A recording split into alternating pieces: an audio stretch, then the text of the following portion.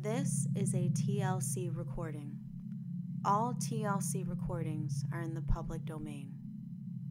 Frankenstein by Mary Shelley. Chapter 12. I lay on my straw, but I could not sleep.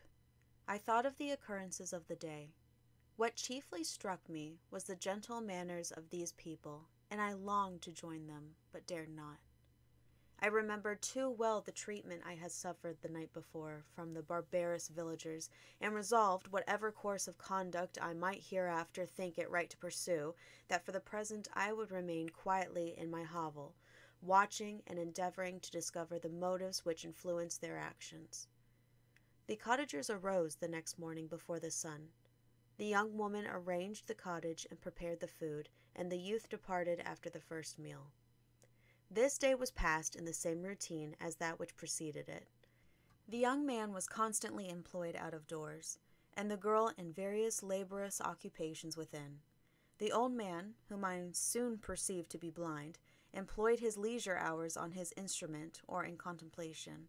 Nothing could exceed the love and respect with which the younger cottagers exhibited towards their venerable companion. They performed towards him every little office of affection and duty with gentleness, and he rewarded them by his benevolent smiles. They were not entirely happy. The young man and his companion often went apart and appeared to weep. I saw no cause for their unhappiness, but I was deeply affected by it. If such lovely creatures were miserable, it was less strange that I, an imperfect and solitary being, should be wretched. Yet why were these gentle beings unhappy? They possessed a delightful house, for such it was in my eyes, and every luxury. They had a fire to warm them when chill, and delicious viands were hungry. They were dressed in excellent clothes, and still more, they enjoyed one another's company and speech, interchanging each day looks of affection and kindness. What did their tears imply? Did they really express pain? I was at first unable to solve these questions, but perpetual attention and time explained to me many appearances which were at first enigmatic. A considerable period elapsed before I discovered one of the causes of the uneasiness of this amiable family. It was poverty, and they suffered that evil in a very distressing degree. Their nourishment consisted entirely of the vegetables of their garden and the milk of one cow, which gave very little during the winter, when its masters could scarcely procure food to support it. They often, I believe, suffered the pangs of hunger very poignantly, especially the two younger cottagers, for several times they placed food before the old man when they reserved none for themselves. This trait of kindness moved me sensibly. I had been accustomed during the night to steal a part of their store for my own consumption, but when I found that in doing this I inflicted pain on the cottagers, I abstained and satisfied myself with berries, nuts, and roots which I gathered from a neighboring wood. I discovered also another means through which I was enabled to assist their labors. I found that the youth spent a great part of each day in collecting wood for the family fire, and during the night I often took his tools, the use of which I quickly discovered, and brought home firing sufficient for the consumption of several days. I remember, the first time that I did this, the young woman, when she opened the door in the morning, appeared greatly astonished on seeing a great pile of wood on the outside. She uttered some words in a loud voice, and the youth joined her, who also expressed surprise. I observed with pleasure that he did not go to the forest that day, but spent it in repairing the cottage and cultivating the garden. By degrees, I made a discovery of still greater moment. I found that these people possessed a method of communicating their experience and feelings to one another by articulate sounds. I perceived that the words they spoke sometimes produced pleasure or pain, smiles or sadness, in the minds and countenances of the hearers. This was indeed a godlike science, and I ardently desired to become acquainted with it. But I was baffled in every attempt I made for this purpose. Their pronunciation was quick, and the words they uttered, not having any apparent connection with visible objects, I was unable to discover any clue by which I could unravel the mystery of their reference. By great application, however, and after having remained during the space of several revolutions of the moon in my hovel, I discovered the names that were given to some of the most familiar objects of discourse.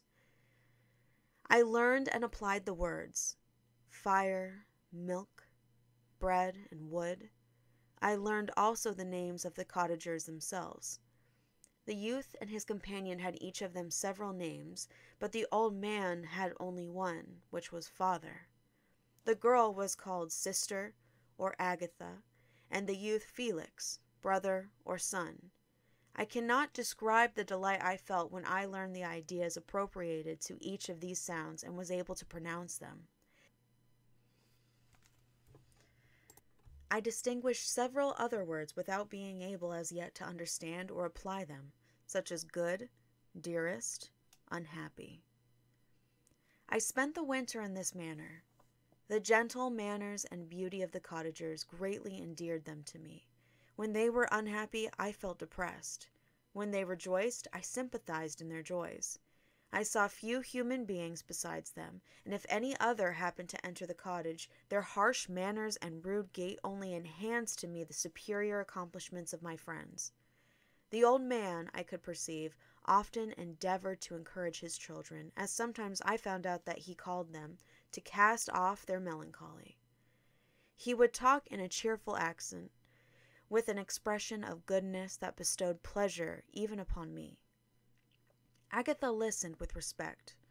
Her eyes sometimes filled with tears, which she endeavored to wipe away unperceived, but I generally found that her countenance and tone were more cheerful after having listened to the exhortations of her father.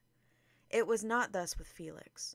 He was always the saddest of the group, and even to my unpracticed senses he appeared to have suffered more deeply than his friends.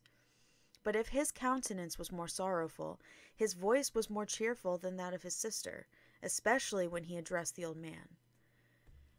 I could mention the innumerable instances which, although slight, marked the dispositions of these amiable cottagers. In the midst of poverty and want, Felix carried with pleasure to his sister the first little white flower that peeped out from beneath the snowy ground.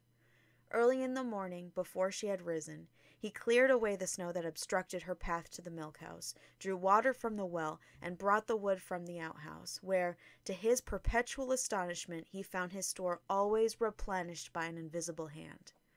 In the day, I believe, he worked sometimes for a neighboring farmer, because he often went forth and did not return until dinner, yet brought no wood with him. At other times, he worked in the garden, but as there was little to do in the frosty season, he read to the old man and Agatha. This reading had puzzled me extremely at first, but by degrees I discovered that he uttered many of the same sounds when he read as when he talked. I conjectured, therefore, that he found on the paper signs for speech which he understood, and I ardently longed to comprehend these also. But how was that possible when I did not even understand the sounds for which they stood as signs? I improved, however, sensibly in this science, but not sufficiently to follow up any kind of conversation, although I applied my whole mind to the endeavor, for I easily perceived that, although I eagerly longed to discover myself to the cottagers, I ought not to make the attempt until I had first become master of their language, which knowledge might enable me to make them look over the deformity of my figure, for with this also the contrast perpetually presented to my eyes had made me acquainted. I had admired the perfect forms of my cottagers, their grace, beauty, and delicate complexions, and how was I terrified when I viewed myself in a transparent pool! At first I started back, unable to believe that it was indeed I who was reflected in the mirror, and when I became fully convinced that I was in reality the monster that I am, I was filled with the bitterest sensations of despondence and mortification. Alas, I did not yet entirely know the fatal effects of this miserable deformity. As the sun became warmer and the light of day longer, the snow vanished, and I beheld the bare trees and the black earth. From this time Felix was more employed, and the heart-moving indications of impending famine disappeared. Their food, as I afterwards found, was coarse, but it was wholesome, and they procured a sufficiency of it. Several new kinds of plants sprang up in the garden, which they dressed, and these signs of comfort increased daily as the season advanced. The old man, leaning on his son, walked each day at noon, when it did not rain, as I found it was called when the heavens poured forth its waters. This frequently took place, but a high wind quickly dried the earth, and the season became far more pleasant than it had been. My mode of life in my hovel was uniform. During the morning, I attended the motions of the cottagers, and when they were dispersed in various occupations, I slept. The remainder of the day was spent in observing my friends. When they had retired to rest, if there was any moon or the night was starlight, I went into the woods and collected my own food and fuel for the cottage. When I returned as often as it was necessary, I cleared their path from the snow and performed those offices that I had seen done by Felix. I afterwards found that these labors, performed by an invisible hand, greatly astonished them, and once or twice I heard them on these occasions utter the words good spirit, wonderful, but I did not then understand the signification of these terms. My thoughts now became more active, and I longed to discover the motives and feelings of these lovely creatures. I was inquisitive to know why Felix appeared so miserable and Agatha so sad. I thought, foolish wretch, that it might be in my power to restore happiness to these deserving people. When I slept or was absent, the forms of the venerable blind father, the gentle Agatha, and the excellent Felix flitted before me. I looked upon them as superior beings who would be the arbiters of my future destiny. I formed in my imagination 1,000 pictures of presenting myself to them and their reception of me. I imagined that they would be disgusted until, by my gentle demeanor and conciliating words, I should first win their favor and afterwards their love. These thoughts exhilarated me and led me to apply with fresh ardor the acquiring the art of language. My organs were indeed harsh, but supple, and although my voice was very unlike the soft music of their tones, yet I pronounced such words as I understood with tolerable ease. It was as the ass and the lapdog, yet surely the gentle ass whose intentions were affectionate, although his manners were rude, deserved better treatment than blows and execration. The pleasant showers and genial warmth of spring greatly altered the aspect of the earth. Men who before this change seemed to have been hid in caves dispersed themselves and were employed in various arts of cultivation. The birds sang in more cheerful notes, and the leaves began to bud forth on the trees. Happy, happy earth!